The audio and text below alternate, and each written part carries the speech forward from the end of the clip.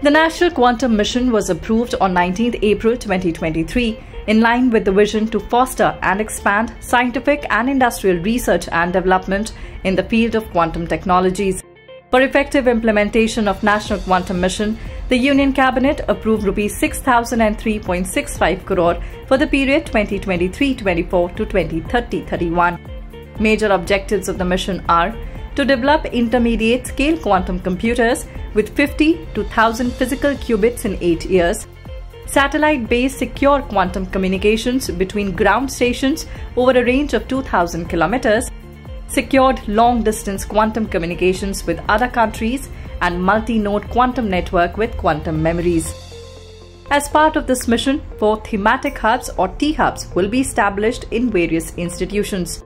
This mission will greatly benefit communications, health, finance and energy sectors, etc., taking countries' technological development to a globally competitive level.